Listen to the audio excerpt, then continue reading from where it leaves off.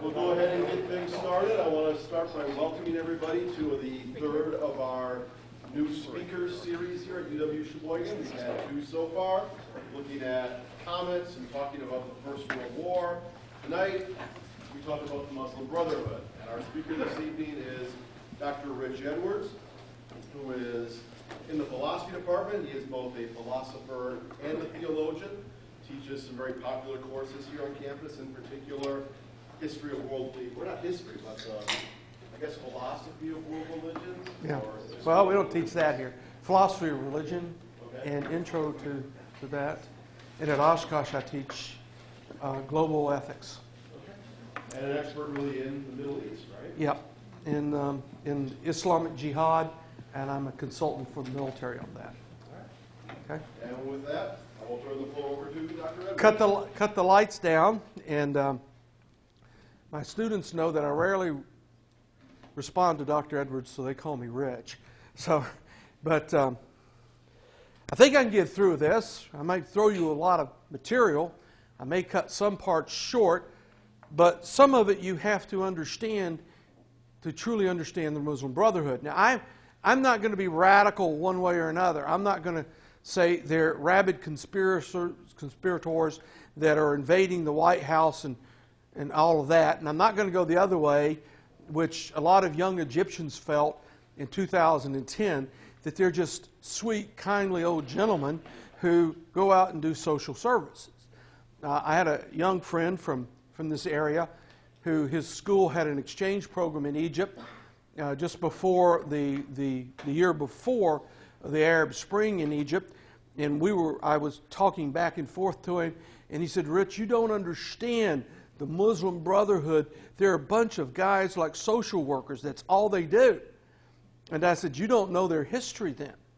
And you don't know what their basic belief systems are." So I'm not going to go to the extreme on either side, and I'm hopefully going to give you an accurate understanding, but at the same time explain to you how Islamic jihadists, certain groups, don't like the Muslim Brotherhood, and why right now the Iranian Shia population is cooperating. They just initiated the first direct flight from Cairo to Tehran in 30 years. Why that's happening and what it really means. And so, but let's get started. The Muslim Brotherhood is in itself not a denomination or group within Islam. The Muslim Brotherhood are what are called Sunni Muslims, and we're going to get to that. I put the slide on my email, and I was going to correct some things this morning, and the system wouldn't let me in to correct it. So there may be some errors here, and I apologize, but I'll point them out to you. The Brotherhood is first and foremost a political entity. They don't participate in jihadi actions. Now, by jihadi actions, I mean jihad is a war. And in Islam, you have an inner jihad and an outer jihad. More peaceful-oriented groups within Islam emphasize the inner jihad, the fight between good and evil in your life. In Islam, you are encouraged to do good by good angels and encouraged to do bad by the other angels on your other side. It's a very Islamic concept of a spiritual warfare where you are encouraged to do things by these beings, these angels and these jinn. Jinn are actually genies, and they're demons. They're not good, nice, big blue people who love you. They really are individuals who are demons. But what the Brotherhood decided to do after decades of attempting to have what's known as direct jihad or outer jihad, that's war. And you got to understand, in the history of the Brotherhood, they attempted to assassinate two different Egyptian presidents. They have killed people before.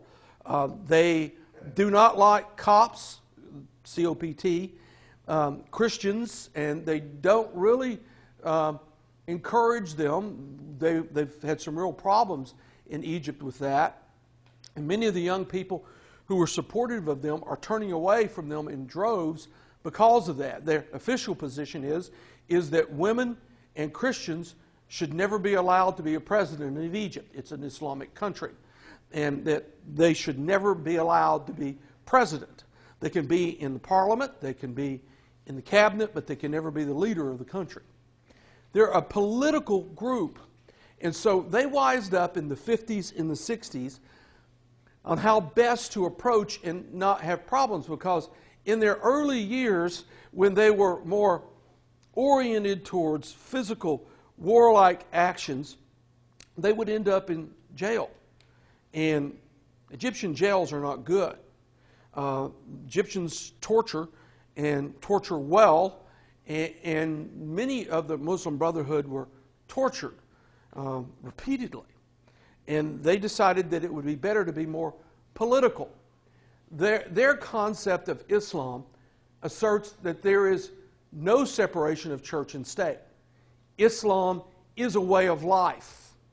And the faithful must accept and affirm their surrender to Allah and live as members of the total Islamic community. Since taking over in Egypt, they have now decided that they're going to institute an old tax in the history of Islam, and that is that if you are a Christian, or you are a Jew, or you are not a Muslim living in Islamic Egypt, you have to pay a tax because you are serviced by them through army and other things. This is an ancient way of doing things, but that's how they feel, that Islam is a community, both locally and worldwide. They call for instituting Sharia law. Sharia law is very specific law. In Islam, you don't have big arguments like in Christianity over the nature of God. Can God know this? Can God do that? Can God foresee the future?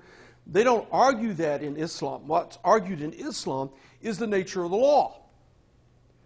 And so they get in arguments over the law, but they adhere to a very strict form of Sharia law, and they believe that that will bring about a renaissance, a new rebirth in Islam, in particular Sunni Islam, which I'm going to explain to you in just a few minutes. But to give you an application of Sharia law in Saudi Arabia, there was recently a case where there was a problem between two men, a fight ensued, and one man was left paralyzed. Now, basic principle of Sharia law is an eye for an eye.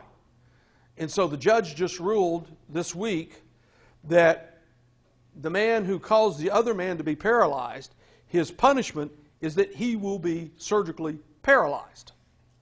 That's Sharia law. It keeps you from doing things you don't want to do because of the damage. The judge believes that if they do this, there will not be this continued type of problem. The Brotherhood was born in Egypt in 1928. 1920s are a turmoil in the Middle East. The British and the French tried to get the Arab tribes to join them fighting in World War I, and the Germans tried to do the same thing. Some fought with the Germans, some fought with the British and the French. The British and the French promised them all sorts of things when World War II ended, and took the same document and promised exactly the same things to the Jews. Kind of typical of the Brits, and I can say that because I did my doctorate in the UK. Typical of the Brits, at that time they felt they were in control. But in 1928, they're born into a world where Egypt is basically under the thumb of the British Empire. But they begin, and their creed is a simple creed. Allah is our objective. The Quran is our law. The Prophet is our leader, Muhammad. Jihad is our way. And by that they don't mean inner jihad, spiritual warfare. They mean, if necessary, physical warfare.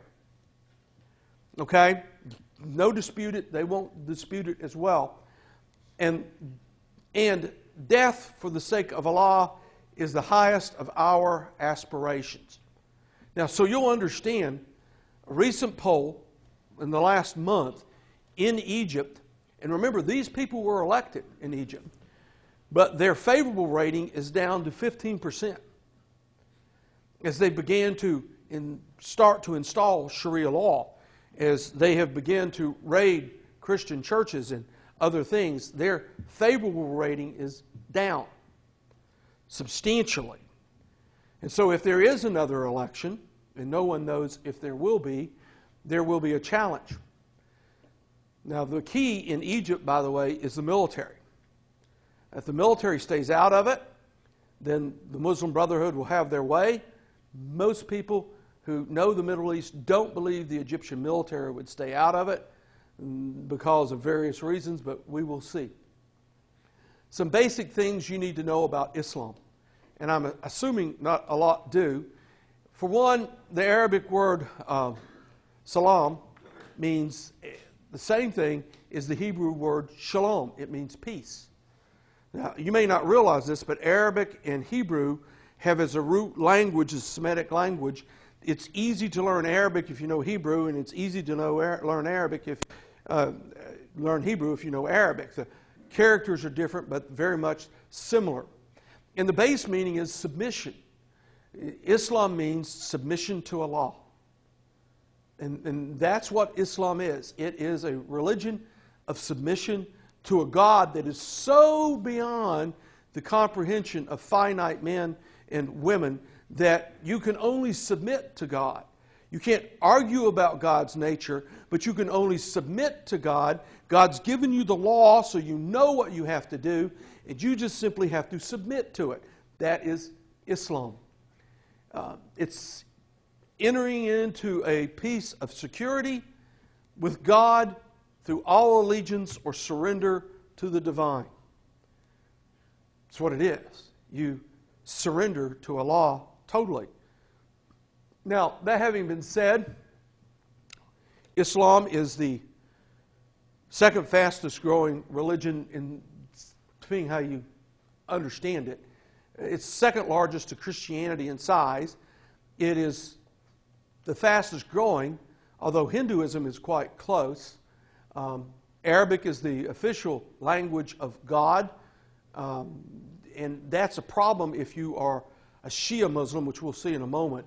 Shia Muslims are Persians. They are not Arabs. Muhammad's children formed the Arab nations. The Arab tribes came from Muhammad. Shia Muslims cannot trace their lineage to Muhammad because they're Persians. And Persians under the Ottoman Empire was a very derogatory term. Persians, Shias, were not allowed to have high positions of authority in the Ottoman Empire, the Turkish government, and if they would see them in the halls, people would walk by and they'd go, Persian. It was a very derogatory term. They were not held in high regard.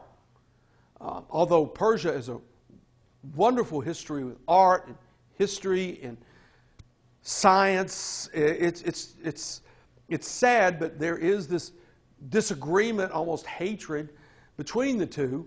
But what we're going to talk a little bit about tonight is that even with that, they do have a common purpose. Now, why would they do that? There's a word called kafir, K-F-R. Sometimes you spell it kafir, K-F-F-I-R, but it's a concept of the unbeliever. Now, in the Quran is clear, you are not to kill another Muslim, especially in war. But we've had many Muslim upon Muslim wars. Iran had a huge war. And the way they rationalized it is that the Iraqis said the Iranians were kafir, which means unbeliever, not true Muslims. And the Iranians said the Iraqis were kafir, they're not true believers, not true Muslims. And so it's a way to rationalize around what the Quran says. But when they have goals in common, like worldwide domination by Islam, they will agree to work together, but ultimately what happens is they believe, each of them, that they will be the dominant group. But Islam is the principal interest or religion in 45 countries. It's the second largest constituency in France, the third largest in Great Britain, and within the next 2 to 3 years, Great Britain transitions to where the Muslims will be the largest single minority, and by 2020 they may actually have a large enough group that they can be a power in Parliament. And we're having to strategically think through that. If we can't depend on the British to go to war with us, how we have to handle that, and how we have to handle shared military hardware and research and things of that sort. Understand that Muslims are growing in number. The most common name for a child, male child born in England, is Muhammad. Muhammad lived about 62 years. He was basically illiterate. Shiites clearly state that. His father died at an early age. He was shipped off to be with his uncle and his grandfather so they could give him some sort of training. He became a caravan operator. He knew multiple languages. He knew his math, but he was still somewhat illiterate. And he married his wife. They had 5 to 6 children. We're not exactly sure because most of them died. And he became successful because she had been successful with the death of her husband. The Quran are the very words of God. They were dictated by Allah to the angel Gabriel, and he dictated them to Muhammad. He refused to allow the words to be written down. He finally had people that began to go into the desert with him. They never heard Jibril recite these verses, but Muhammad would set them to memory, recite them to his companions, and they would set them to memory. When Muhammad dies in 632, they do something they were forbidden to do. They sit down, put the laws on paper, and try to make these verses mesh. It's called the Quranic black box. For 18 years, they work out coming up with the final product that's the Quran, but we don't know what happened in the box. We don't know what verses came out. We don't know what verses went in. We don't know any of that. But these are the words of God. In theory, the direct words of God. The Quran may not be burned. It may not be thrown in the trash. It goes to a funeral home designed for the Quran. Some years ago, we had a Pakistani at Gitmo who came back to Lahore and told people that the American soldiers would tear pages from the Quran and flush them down the toilet. There was a huge set of riots, and Americans were killed and property destroyed because you don't do that to the very words of God. And those are considered the words of God. The hadith basically means the words and sayings of the prophet, the sayings and doings of the prophet. They're not a divine revelation, but they're things that you learn from watching Muhammad in his life. And I think the rest of that we can go through. Jihad I did, and here's a timeline for Muhammad. Now, having been said, give you a basic understanding where we're looking is in this area. Qatar, where we have a huge base, is primarily Shia Muslim. This is Iran. This is Saudi Arabia. The largest oil fields are in this area, up into Kuwait. But I'm going to skip ahead and do some things that I know I can get through. There is a high regard for Christianity, though Islam asserts that the Jewish copyists changed some of the things. For example, instead of the Jews being the chosen people of God, in Islam, it should have been the descendants of Ishmael, the first son of Abraham through his Egyptian wife Hagar. Hagar was, according to the Bible, a concubine, which was a servant for the sole purpose of sex. But Islam asserts she was a wife. And there's a lot of disagreement at that point, but it's the Torah, the first 5 books of the Bible, are considered high order revelations of God, but that they have been corrupted by humans. The Zabur is the Psalms of David. New Testament, called the Injil, is dedicated to the prophet Jesus. Jesus and Mary are mentioned quite often throughout the Quran. They're held in high regard, especially Mary. And the Hadith, again, Hadith vary from group to group. There are over 79 major and 30 minor Hadith authored by different people. Different parts of Islam use different Hadith to come to different conclusions. And we're going to move ahead because I want to get to where we need to be. We need to understand what happens and where the 2 major divisions come from. Muhammad dies in 632. He did exactly what Alexander the Great did. He did not prepare for anyone to follow behind. There was no order of succession, no government in place, no line of sight in any way, shape, or form. They began to fight. Now, what they did do is institute what's called the caliph, or the caliphate. The caliphate was to choose a leader, and he would be in charge of all of Islam. And we're going to see that again in a moment, because one of the key understandings of the Muslim Brotherhood is they are committed to the caliphate. They want to restore the caliphate. The caliphate ended in 1924.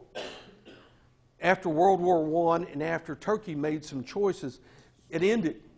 And that ending of the caliphate splintered all these Islamic groups. So they're not under control of any one person. And so when 9/11 comes along, an obscure cleric in the northern part of Saudi Arabia gives them permission to kill women and children,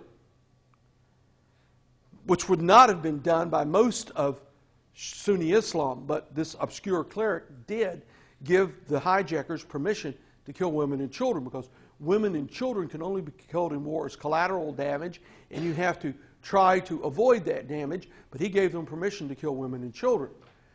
So the caliphs are individuals who seek to control all of Islam. When Muhammad dies, there's a fight between 2 factions. One faction believes that the caliph, the caliphate, should be drawn from the companions. These were the men who were with Muhammad in the desert. These were the men who helped form the Quran. These were the friends of Muhammad. People walked with him and fought with him. The other group believed that it should be a line of succession that was familial. And there was one family member that we know survived. Her name was Fatima, and she married a man by the name of Ali, who was actually a cousin to Muhammad. That group wanted Ali to be the head, the caliph. Well, the first person to get to be the caliph is the faithful friend, roughly equivalent to the beloved John to Jesus in the New Testament.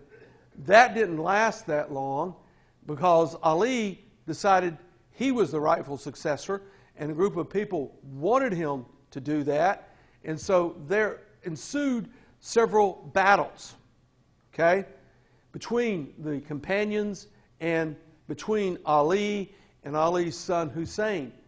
And after a while, they split.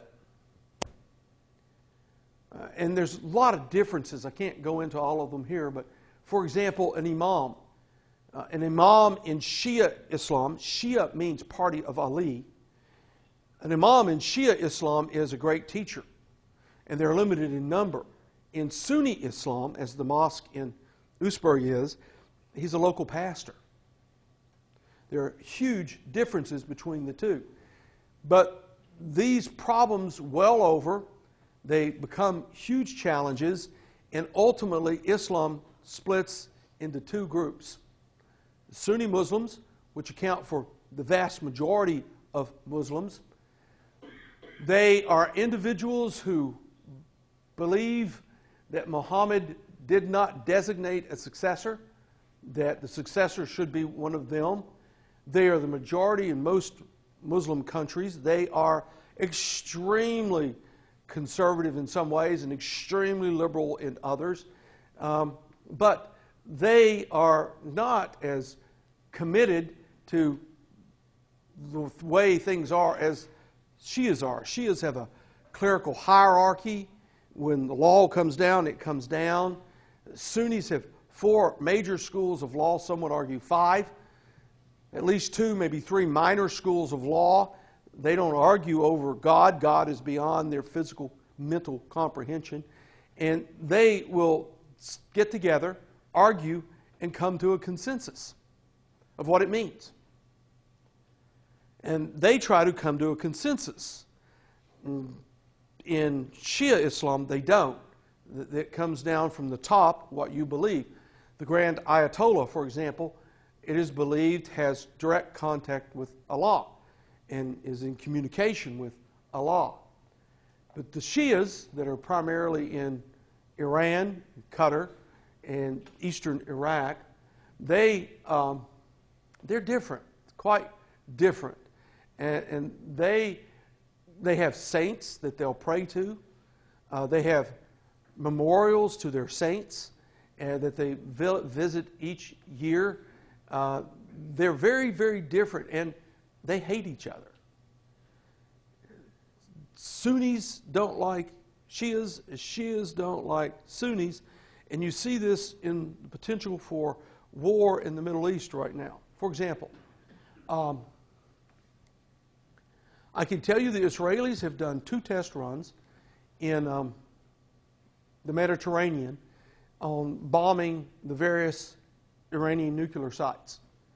I can tell you that the United States, both under George Bush and under Barack Obama, have forbidden to allow them to refuel over Iraq.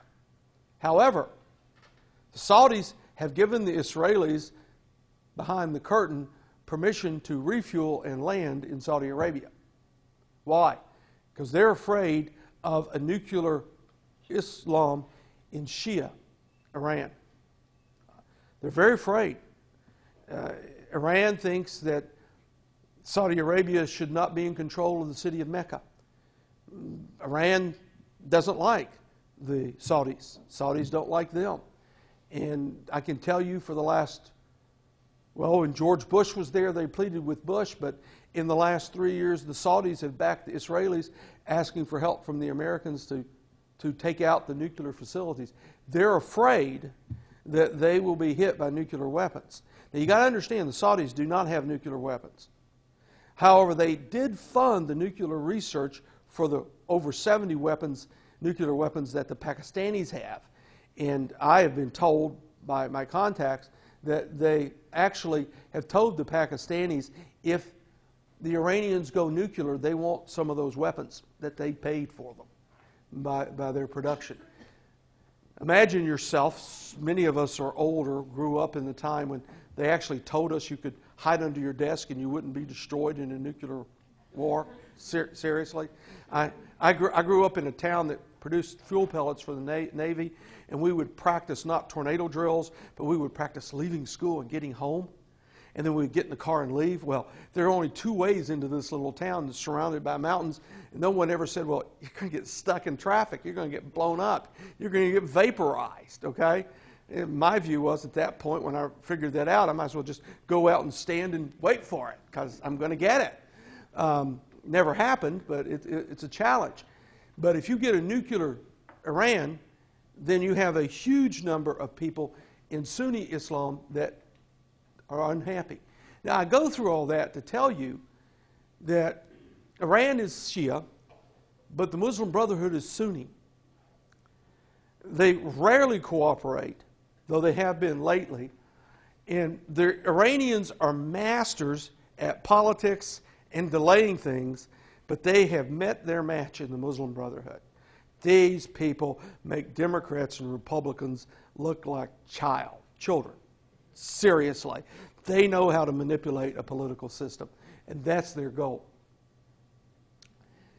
Their desire is to create a caliphate in the 21st century, a single overarching government with one person at the head who will direct all of Islam. Now, this hasn't happened since 1924. Under the Ottoman Empire, there was a caliph, and the caliphate made all these religious choices and basically ran Islam. So, in effect, the Quran in the caliphate is simple. The Quran never discusses the caliphal office. It's an office that's added but not in the Quran in any way. It does refer to Adam as God's caliph, and that's where they get the phrase, but there is nowhere where there is an office for a caliph. Some Muslim scholars assert the first four caliphs exercised greater religious authority, but the bottom line is that these were men whose job it was to interpret the law, to enforce the law, and to lead all of Islam. If you wanted to condemn someone, you went to the caliph. To declare jihad, you had to go through the caliph. And these spacings are what I wasn't able to correct today, and I apologize. The caliph controlled Islam. Both Shia, Sunni, Wahhabi, Sufi, all of these various forms are controlled by the caliph. And one of the main desires of the Muslim Brotherhood, because the Brotherhood is not only in Egypt, the Brotherhood spans multiple countries. Okay? They're pan-Islamic, meaning they want to create an Islamic world country, so to speak. Nasser and the Assads in Syria were pan-Arabists, along with Saddam Hussein. They wanted to create a large, single Arab nation that would have excluded, by the way, the Iranians. They called it the United Arab Republic. It never happened, and now the Muslim Brotherhood wants it to happen, but they're simply going to call it the Caliphate, and it'll be a pan-Islamic government. This is the last caliph, and this is the caliph declaring World War I. Okay? Mark's the World War I guy, although I don't think you were there. Okay? Not quite that old. Okay. The Turks fought with the Germans. And the tribes of Arabia fought with the Turks and without the Turks and against the Turks, and they were looking for the best deal possible. But they wouldn't go to war until the caliph okayed it. Now that's how much power the caliph had.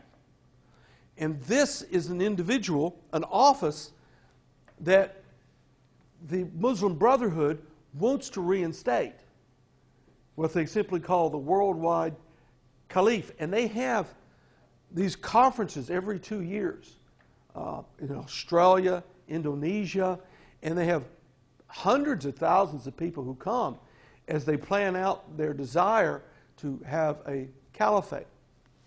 Now, the caliph was the overall leader of Islam until the end of World War II. One of the few soldiers, Turkish soldiers, who came out of World War I with high regard was a colonel by the name of Mustafa Kemal Ataturk.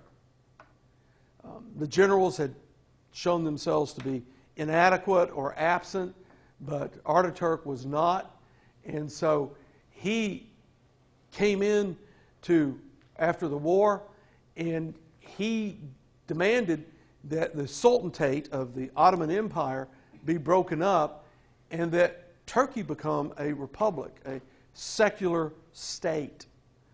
And he did that, and it broke into about 50 constituent nations. They were divided by race and language, and geography, ethnicity, politics, divergent theories. Palestine stayed under the mandate of the British, but Lebanon was created, Syria was created, Afghanistan was created, Jordan was created, Saudi Arabia was created, Qatar was created, the Arab Emirates were created, Iran was created, Afghanistan was created. All as part of the breakup, and throw in the ones, Egypt and North Africa and other countries. What was thrust upon the Arab world at the end of World War I was the freedom to be who they wanted to be, individually. Where they had been led by one person in one office, now they're told, go your separate ways and do what you want to do. It was a huge challenge. Anybody know the one country that was democratic, had a democratically elected president and everything, and it lasted 6 years? Anybody know? No. No. Afghanistan. Okay? Afghanistan in the 30s. And you look at Afghanistan now, and you see a lot of divergence. All they have in common, these groups, were simply that they had the caliph. Well, Ataturk, when he did this, abolished the caliphate in 1924.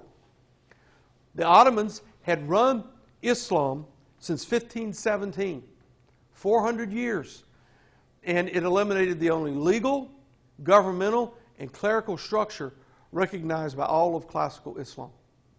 That event, the ending of the caliphate, is an event that the Muslim Brotherhood looks at as one of the seminal events in dividing Islam. And they will argue that Islam is divided when it should be united because there is no caliphate. That the West has had its ability to control and rule in many ways because they're a divided nation. They're not one. Remember, the Ottomans got as close as Austria, and then they were thrown back.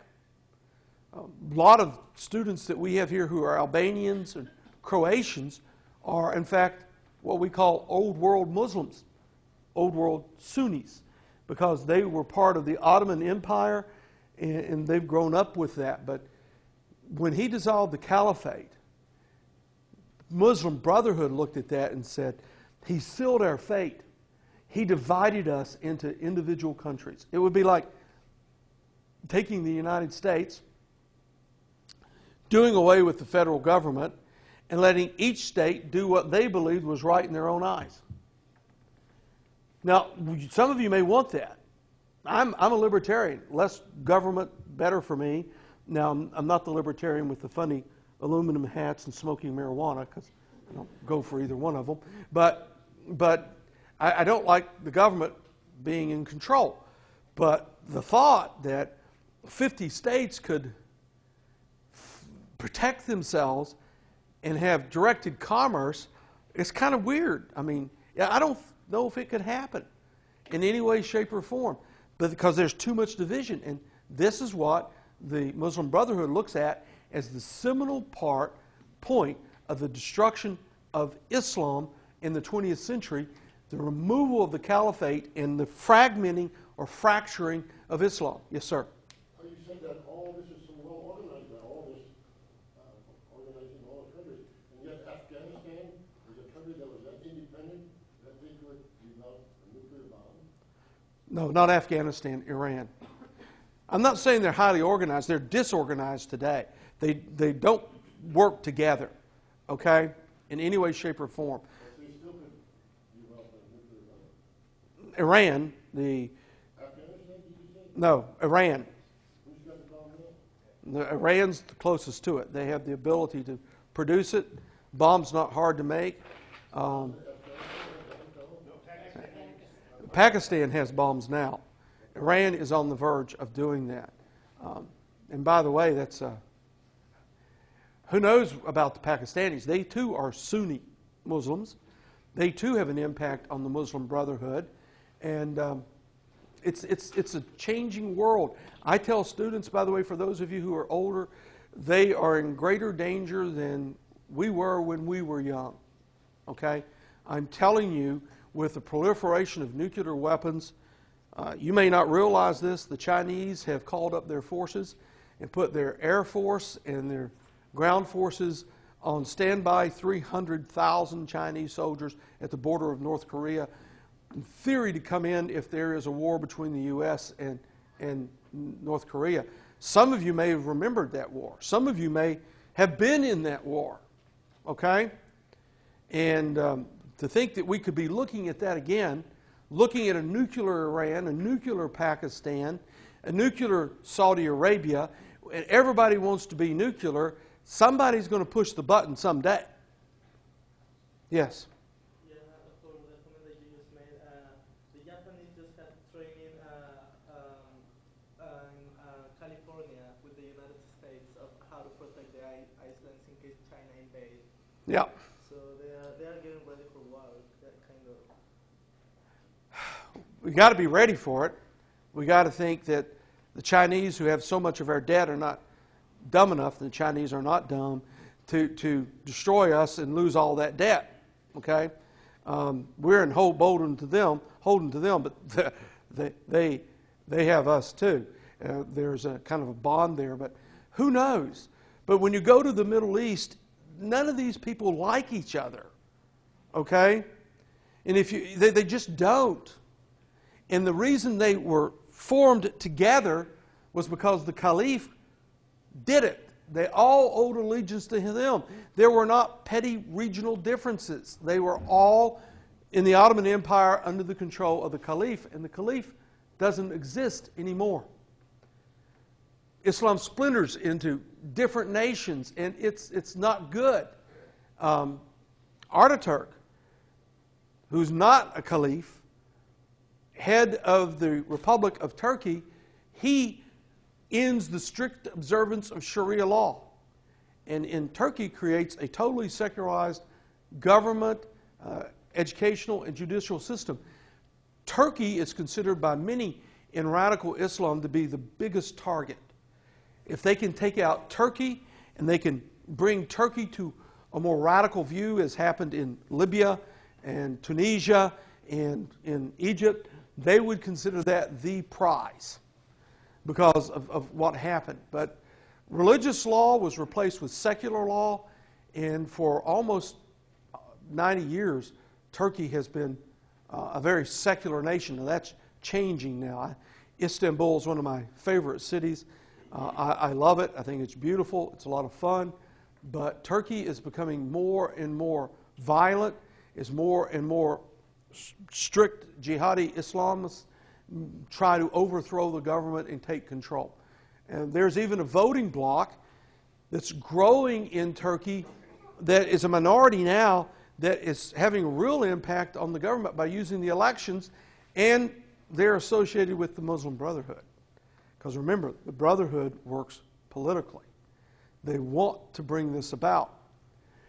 Now, into the void that happened with the lack of the caliphate, we find people like al-Zawahiri and al-Qaeda and Osama bin Laden. That void caused real problems. Now, I won't be able to get all of the Muslim Brotherhood into you, but they support the caliphate. And by the way, if anybody wants this, they just can contact Carrie Hope, and I'll be more than happy to give you or email you the PowerPoint. But the caliphate is the desire, major desire of the Muslim Brotherhood. Because they feel that if they have a unified Islam, they can pull the Shias in and all these groups together, that one, they can stop uprisings like are happening in Syria. And trust me, Bashar Assad is no nice guy. He's a horrible guy. I have good friends in Syria. And it's not easy to contact them anymore. Some of them I haven't been able to contact. But Assad's favorite trick before this kind of rebellion, if someone or town was standing up against him, He'd go in, pick 100 people, men, women, and children, shoot them in the head, lay them on the major thoroughfare, and pour asphalt over them and run a steamroller over them. And so as you drove down that major thoroughfare, bump, bump, bump, bump, bump, bump, you knew you were driving on people. He was not a nice guy. Bashar Assad is not a nice guy. But this is from their caliphate, their conferences, and they're having more and more of those. The real name for the Muslim Brotherhood, by the way, is the Society of Muslim Brothers. And some of the key people to look at with them, in 1928 to 38, they began to grow. It was started by a man named Hassan al-Banna and 6 other workers from the Suez Canal Company. And Banna was a school teacher, as well as one of the other gentlemen I'll introduce you to. And he wanted to reintroduce, within 4 years of the destruction of the caliphate, Sharia law and a society based on Islamic law. And there was no real force to do this until the 1950s, when one of his fellow school teachers was given the trip of a lifetime. Egypt had become very secular in the 50s. Nightclubs were abounding. Women were dressing like in the West, and it was kind of a bawdy place. You wanted to go to play. Cairo was one of the places that the British would go to play. But one of them, school teacher by the name of Saeed Qutb, won a trip to observe American educational systems in Greeley, Colorado. Why Greeley, Colorado? I don't know. But he went to Greeley, Colorado, and he became radical. And the 2 things that made him radical were American girls in Catholic school uniforms and cheerleaders. He believed that exemplified what was wrong with America, that we were too oriented towards sex and towards material things, and that Egypt needed to set itself apart. So the Brotherhood will come back and do that. There was a period of time that they flirted with the Germans. We don't know really to what extent it was done. They did really assassinate one prime minister, president in Egypt, and then tried another that was Gamal Abdel Nasser, and it really didn't work. They tried to do these things by warfare and political intrigue, and they decided that they were getting beaten up, killed, and tortured too much. But, however, Saeed Qutb and his brother Mohammed were released after being imprisoned in 1964, and after being supposedly involved in another plot to overthrow the state, they were terminated. Okay? Qutb was hung. 6 other members of the Brotherhood were hung on August 1966. Now, why is Qutb so important? He provides the intellectual basis for the Brotherhood. He argued that Muslim society was no longer Islamic and must be transformed by Islamic vanguard through a violent revolution. Women didn't dress like Muslim women. They dressed like American Western tarts. And in 1980, for example, you go to Cairo, and the women would be dressed like women that you would see going out to a cocktail party. 80% of the women dressed like that. Only 20% dressed in what's called the Egyptian najib. The najib is a full robe over you, but it has a veil, and it even covers your hands. So really all you can see is eyes. As of 2004, the numbers have been reversed, and this is before the spring, the Arab Spring, and it was 80% of the women wore the najib, and only 20% dressed like Westerners. This was what they believed they had to do.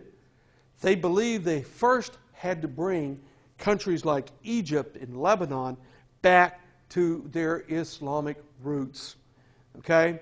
That these people had forgotten. They were ignorant of the divine guidance. They had relegated religion to a cultural thing, and it needed to become part of them. They needed to submit to these things. And the Brotherhood bought into that full force.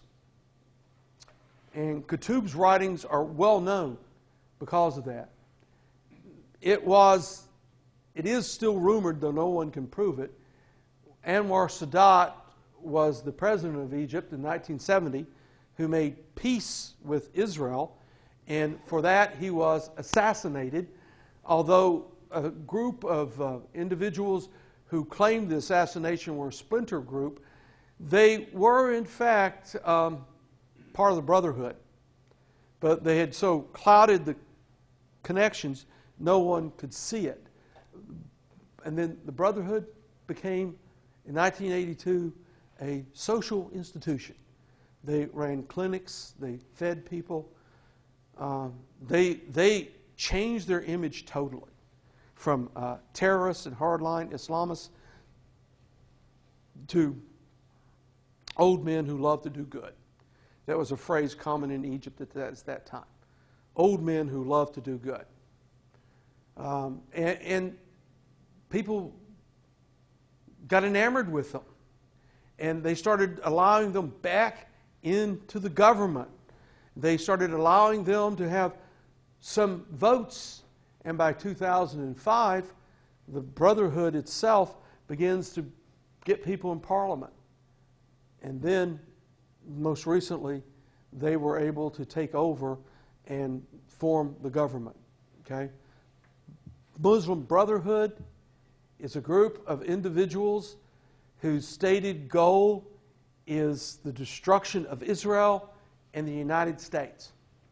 In the preamble to their constitution, which they have taken off of their website, they start with, "We are dedicated to the complete eradication of Israel and the United States."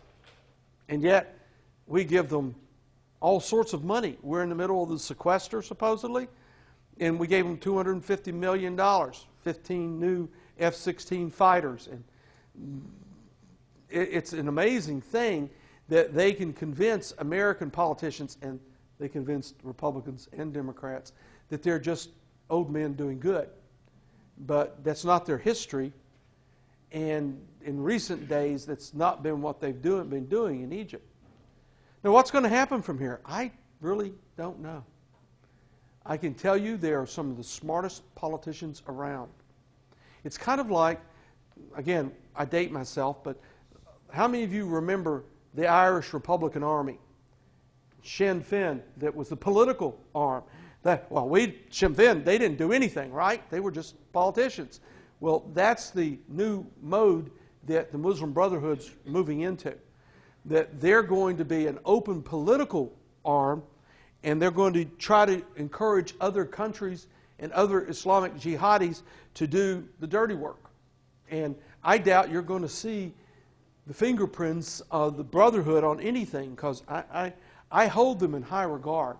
They are not dumb people. They're very, very, very smart. It's just, I get irritated, for example, when I have people who look at Mahmoud Ahmadinejad, the president of Iran, and he's short, he's scruffy, he dresses like he's been to the Salvation Army and stuff, and he always has an interpreter, okay?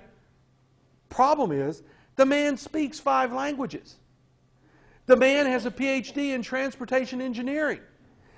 He uses the interpreter as I do in the Middle East. I want to make sure they're not lying to me. And so I can get the gist and understand most of the conversation. If the interpreter lies to me, I know it, and I know I can't trust him. And so that's what he does. He wants to come across as this little guy who doesn't know much, but he is one of the smartest men in Iran. And too often we fall for this. I am told, I've never met him, that Marcy, the head of the Muslim Brotherhood, is a wonderful conversationalist and really sweet and nice when you meet him. And yet, just last week, 3 Christian churches were raided and people were tortured because they were being Christians. Pardon me? Egypt. Egypt's a tough place to be a Christian today. Egypt used to have a large Christian population, and it still does, but they are very persecuted, not only the Copts, C-O-P-T, but evangelical Christians as well. They're very persecuted. Anybody know the country that had the largest Christian population in, let's give you a date, 2000? Take a guess. You can have another cookie if you can guess it. Okay? I spare no expense in answering my questions. You said Babylon? Lebanon. No. Although I have a very good friend. I've been invited to a wedding there. I'm waiting for Hezbollah to give me a safe passage, because if the Hezis don't give me a safe passage, they'll kill me. So, no. Lebanon's a choice because it used to be called the Paris of the Middle East. It was Iraq. And for all the bad things that Saddam Hussein did, he protected the Christians. He protected the Shias from the Sunnis and the Sunnis from the Shias. He didn't allow these types of things. But once we moved in to Iraq, it became impossible because of the way we fought the war. We had to fight the war, and that has nothing to say about the soldiers who went. Soldiers went, did their duty, and did what they... But the way we tried to nation build and things of that sort, and Iraq now has one of the lowest Christian populations. People have had to flee. They've been killed. It's not good. So we actually brought part of that on Iraq. You said we had to go into Iraq? We didn't. No, I didn't say we had to go into Iraq. Well, if I did, I misspoke. When we went into Iraq, okay. We have one guy here who was in Iraq, and in this room tonight, and who was there firsthand and saw a lot of what went on. And we have wonderful soldiers who fought bravely, and kind of like Vietnam, we didn't let them win everything we should have let them win, and we got what we got today because we didn't do that. We played politics. Would you agree with that, Daryl? May I bring you up? Yeah. It's too late. I already did. Okay. Daryl was with the Marine Corps in Iraq, Gulf II, and the restrictions, rules of engagement put on our soldiers were enormous. And the ability to bring peace was limited because of how we had to do it. We've never been a country to not have our politicians in charge of our wars, and I'm not saying we shouldn't, but when they get too involved, they screw it up. I've gone from teaching to meddling now. And that includes Republicans and Democrats. So, How was the caliph selected? he was not elected.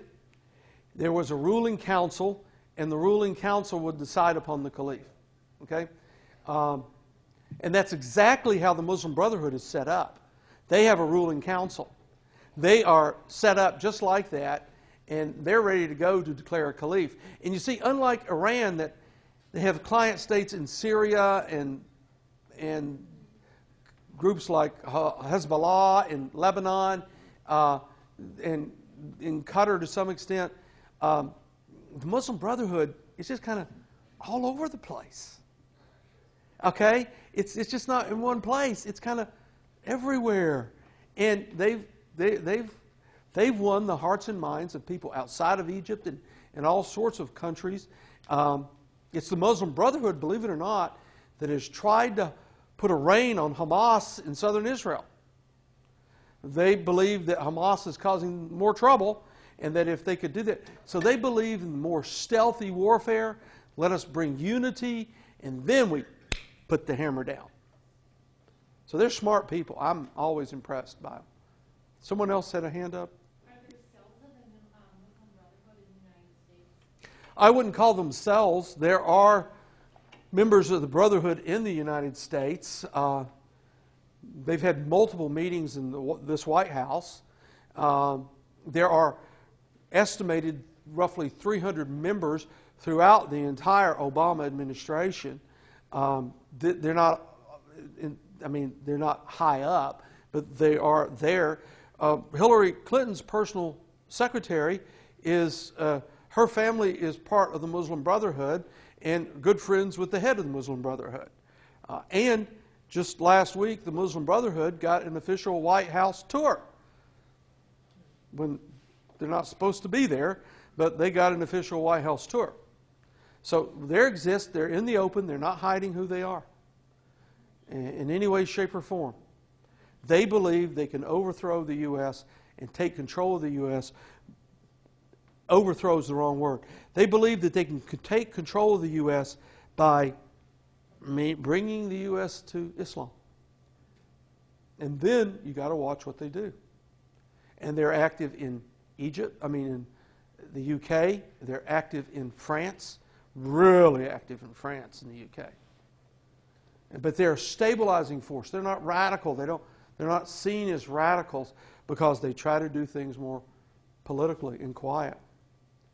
And they do take care of poor Muslims in France and in the UK. So this is why I told you I couldn't tell you they're great conspirators. They're going to overthrow us, and everybody needs to have a weapon and know how to use it, and be good if you knew some Arabic, because I can't say that to you, okay? Just like when the mosque was formed in Oostburg, I stood up and argued that the mosque should be formed, that they're not radicals, they're not Islamic jihadis, they're not Islamists.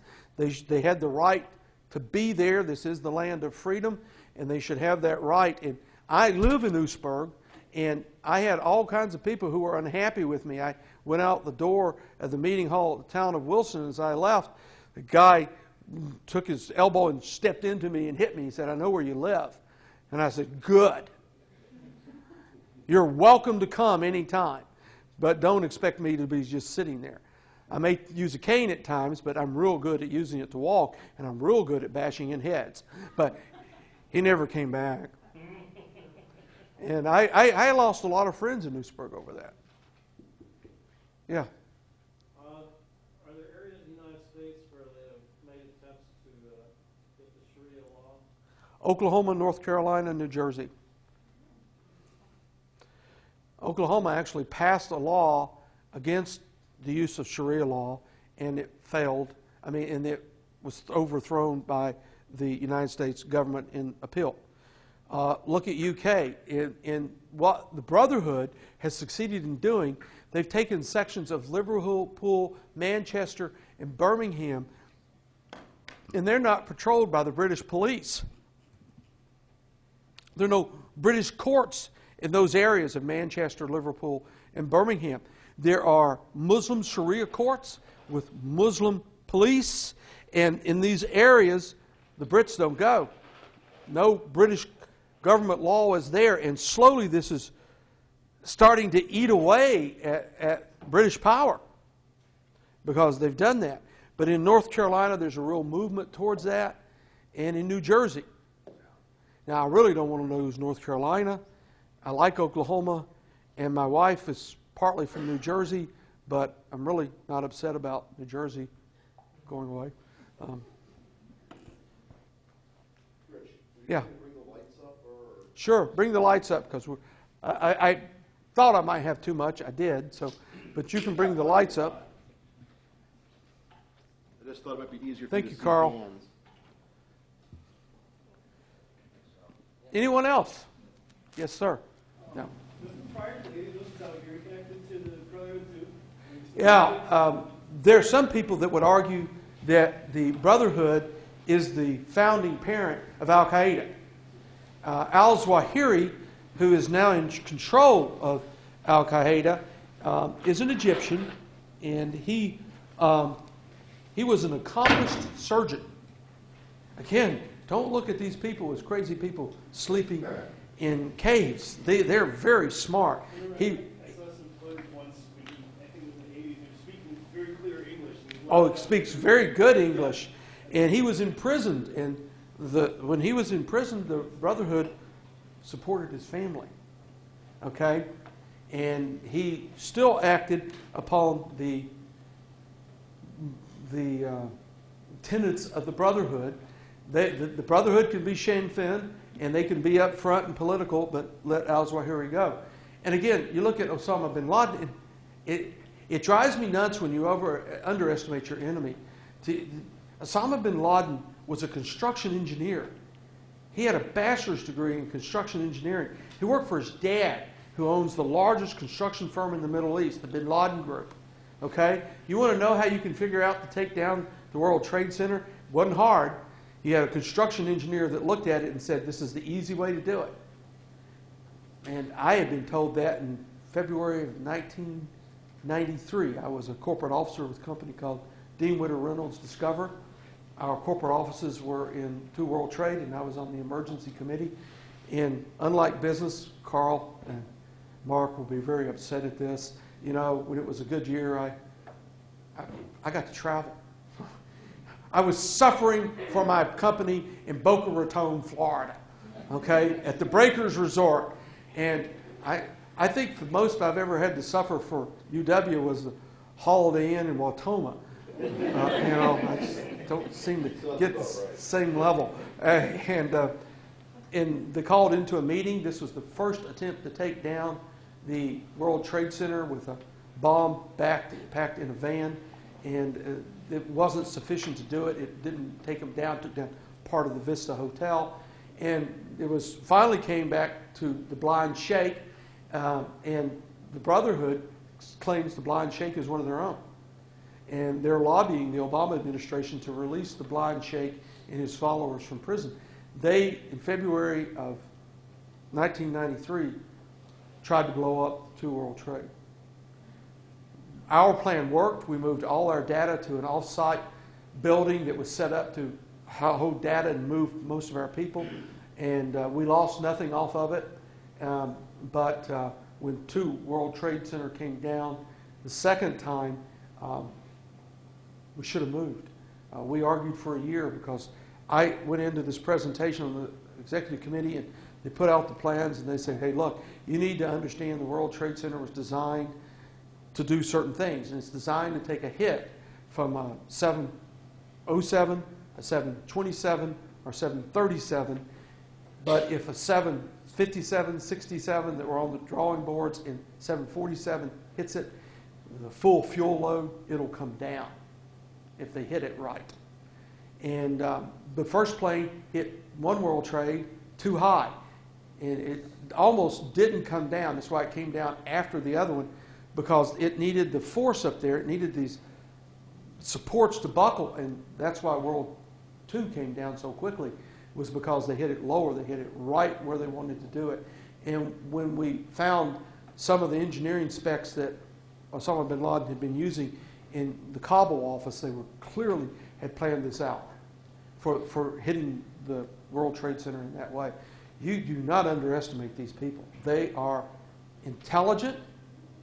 They are planned. I like immediate gratification. I want it done. I want it over with. And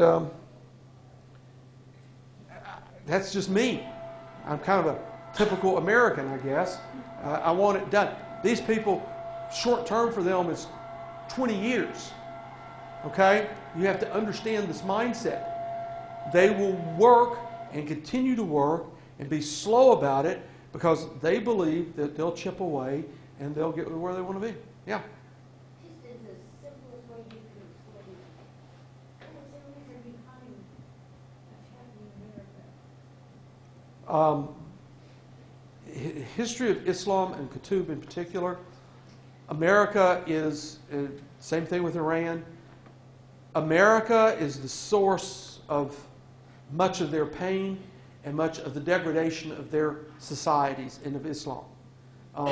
How should I put it?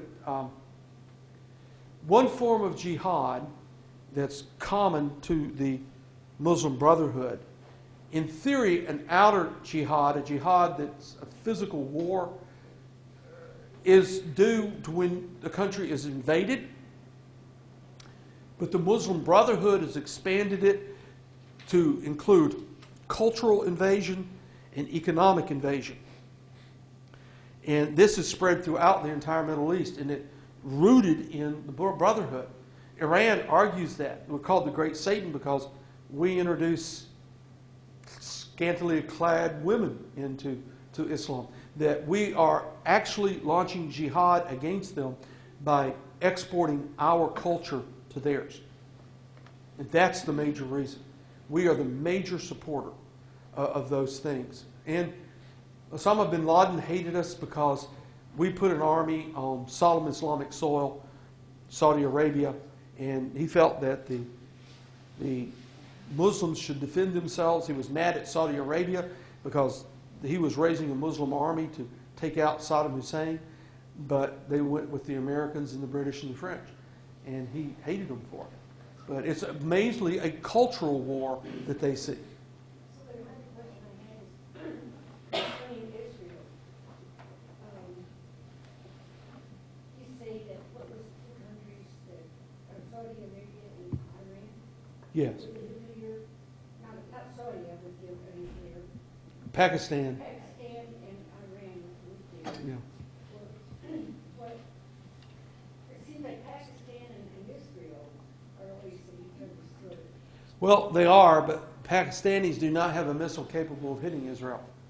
Okay? I hear the president of Israel always talking about he's going to fight against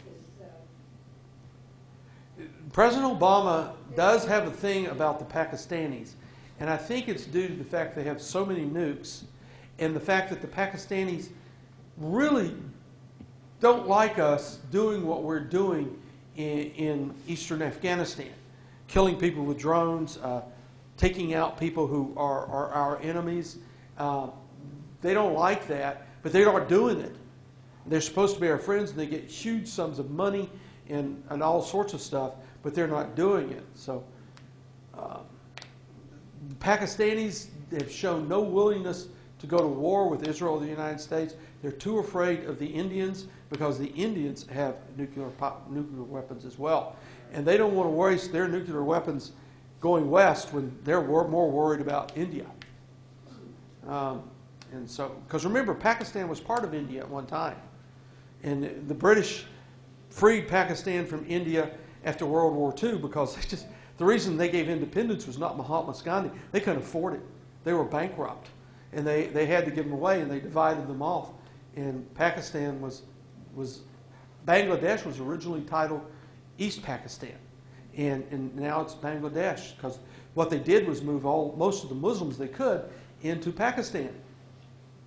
So And Israel's biggest worry now is the nuclear bomb that they're building in Iran, right? yes, there's no doubt about that. Israel has tremendous defense forces. They have the Iron Dome system using what's known as the Arrow Dart, which is a much better defense system than our Patriot. We helped fund it, and the Israelis have tried to sell it back to us. In the last 4 years, we haven't bought it. But it can take out multiple rockets at a time. And when Hamas earlier this year was shooting a lot of rockets at them, small rockets and medium rockets as well, they were overwhelmed with the system. So they upgraded their software, put more missiles in the battery, and they're prepared to defend themselves in a nuclear war. But they know that the best thing to do is to stop it before it starts. And they've done that before. They did it in 1992 when Iraq had a nuclear reactor at a place called Osirak, and they flew down from Beersheba down through the Red Sea and dropped down to 500 feet and turned east over Saudi Arabia, then north towards Iraq at 500 feet. At 500 feet, at plus Mach 2, a missile or a bullet, a single bullet hits your airplane, it'll shear the wing off. And they flew at 500 feet, went into attack formation over the Iraqi nuclear weapon, bam, wiped it flat. Then they turned east, flew over Jordan, which at that time had the #1 anti-aircraft system, and they hit their afterburners and went faster than we thought those planes could go. and they didn't even know the Israelis were there until they were landing back at Beersheba. And 2 years ago, the Syrians were building a reactor with the help of the Iranians, the North Koreans, and the Russians. And the special ops groups in Israel called Syriat Machtel, Benjamin Netanyahu was a member of Syriat Machtel, as well as the defense minister Ehud Barak, who also used to be prime minister at one time. And these are very highly trained people. They flew them in what they called whisper copters. They took over the facility. They killed every North Korean, every Iranian, every Syrian, and every Russian there, and they blew it to smithereens and got out.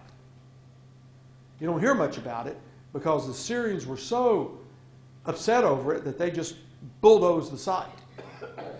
But don't underestimate the Israelis as well. They're ready to go. They're done. My guess is I've been saying they're ready to go for the last 2 years, but they were made some promises last year, and what they didn't have were bunker buster bombs. But in theory, Obama agreed to give them bunker buster bombs if they didn't attempt to take them out in October. And the next time it's best to take them out is late May, early June. In theory, they have the bunker buster bombs to do it now. Who knows? Got to keep everybody guessing. If you don't have it, you got to make them think you got it. Well, now, is that bad part of the Muslim, are they trying to infiltrate our country like they have some others and kind of like work from the inside out to do their a lot of the mosques that were created in this country in the last 30 years were created by funding by the Saudi Arabia, with a very radical group called the Wahhabis. The Wahhabis want to return to the 14th century. Women do have a low role in society. They want to do away with technology, away with education for women, and all of those things. And the Wahhabis are quite virulent. Most of the men who took out the World Trade Center in 9/11 were Wahhabis. Okay? But they're here. They're everywhere. But that, I think a bigger danger is that there are 400,000 Iranians that are trained to go into American schools, padlock the doors, and shoot everybody. Now, and the question is, if we make Iran mad, are they going to bring these people in through our southern border and they'll just disseminate out and attack American schools? But they are trained. They're the Revolutionary Guard, the Al-Quds group of the Revolutionary Guard, and about 2/3 of them are women. Because we have this thing about women. We don't think women will blow you up or shoot you. Okay? Trust me, they will. What does this religion has that generate so many extremism and also so many followers? Oh, well, we've had a lot of extremists in Christianity, too. Okay? I got to tell you. Well, Christianity which they claim in the Western culture, but is that Islam is not declining? well, Islam did for a while. And the Brotherhood has really tried to stop that. And right now, for example, I was talking to Mark beforehand about Prague. Prague used to be a heavily Christianized city in Czechoslovakia. Now it's got the lowest percentage of Christians in all of Europe. Okay, it's the Christianity in Europe is effectively gone. The number one business in the UK right now is buying old churches and converting them into bed and breakfasts. That's just the world. So yeah, we're on a decline. Christianity's on a decline. But Islam is moving quickly. Carl, did you have your hand up? I did, actually. I was thinking everything you said, you could replace Muslim Brotherhood with fundamental Christianity. You replace that phrase. In fact, even the first 3 bulleted points of your PowerPoint presentation You could applied exactly to that. yeah, and you So know, that was the one comment I had. Carl's our, I'll call him wonderful. I don't know if he'll like that comment.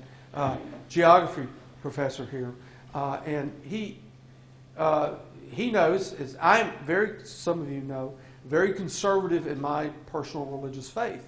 But yeah, fundamentalist Christianity And Druid fundamentalists can also be dangerous. Anybody can be that way. But when Protestantism began in the Reformation, you had Catholic-Protestant wars. One of the original leaders of the Protestant Reformation was a guy by the name of Ulrich Zwingli, and he died in battle with the Catholics. People can become radicalized out of anything. And most of the time it is divergent from the religion they propound. And I think radical Islam is divergent from Islam, as I think radical forms of Christianity are divergent if they're going But if your concern is with them actually, and I'm assuming your concern is the control of nuclear weapons and other, I'm concerned other with military technology, one can make the same argument that if, because you mentioned something about Parliament, well, one, the Muslim population in the UK is only about 4.8%. So right now. Right now. So the likelihood of them actually controlling Parliament any time within the next 100 years is Now, their birth very rate is low. enormous. You're the geography. And it's still, even though it's a monarchy, even though the Queen has no Real power. real power. That's like saying I'm the head of my household and my wife doesn't believe it. It's highly unlikely. So if your concerns with having My concern is let me finish with losing the UK as an ally. That's very doubtful. But one could make the same argument that if you have a fundamentalist Christian who seeks the presidency in this country and receives it, and is elected, then they are controlling the largest military power on the planet, and they could likelihood create a. well, it doesn't have to be a fundamentalist. It could be. It could be, yeah. It could be a Chicago lawyer. It could be a lawyer from Delaware. It could be a Tennessee hillbilly. It could be. Because we'd probably be more interested in bringing our stills up than anything else. But the reality is, radicals tend to form a small group of each one. But in Iran, it is a national system with a single goal. And that may be one reason we've treated Iran with kid gloves, in a very real sense. I don't know why, because Iran, when there was an attempted rebellion, we did nothing. We went to the aid of the Libyans and others, but we did nothing in Iran. I'm most concerned about the Iranians. And see, Mahmoud Ahmadinejad is a member of a group called the Twelvers, and he believes that what will cause the last imam to appear is a nuclear war. That's what he believes. Just like a red heifer in Israel, too. Yeah. So he believes that. But you can't make a red heifer a red heifer. The same argument of a fundamentalist Christian But you can't make a red heifer a red heifer. But if you've got a weapon that can start a nuclear war, and you think God has called you to do that, and nobody's talking you down, he doesn't sit down with me, you, and Mark, and we argue with each other, and you call me an idiot, and I call you an idiot, and I have never called you an idiot either. That's just a point, that kind of dialogue is good, but in Iran they don't have the dialogue. Well, no, but I don't think anybody's disputing Iran because the point of the talk was the Muslim Brotherhood. And I understand, but you have to understand all of those. The Muslim Brotherhood is a master at political intrigue, but their goal is the establishment of a worldwide Islamic world. Well, and that may be the case, but my concern is with these good people here is that we have a lot of people who are Muslim who've migrated to this country, and I don't want them to undergo the misperception that every person they see walking down the street, whether they're wearing a hijab or a burqa, but I think, and I'm just saying, and maybe this is my misperception, it seems that the rhetoric of your talk almost had that tint to it. I disagree. And I don't want these people to think that every person they see who is a Muslim, or they may perceive Carl, to be Muslim, I just sat here is going to go into a school and shoot it, because that's the other thing. Carl, I stood up and fought for the mosque to be built in Newsburg. I understand and so, no, I'm not doing that. I'm just telling you how the Muslim Brotherhood works. Saying the statistic that people are going to come from Iran and go in and lock the schools down and shoot them up. That seems a little inflammatory, and I'd like to see the source that you're be more than happy to.